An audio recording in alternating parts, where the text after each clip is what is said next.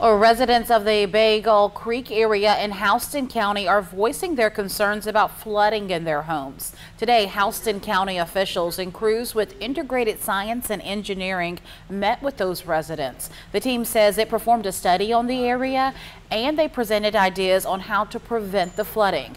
Residents say the creek has been an issue for some time. It's an issue that's all over the city, and I think hopefully today the city has realized that the citizens are concerned. We want something done.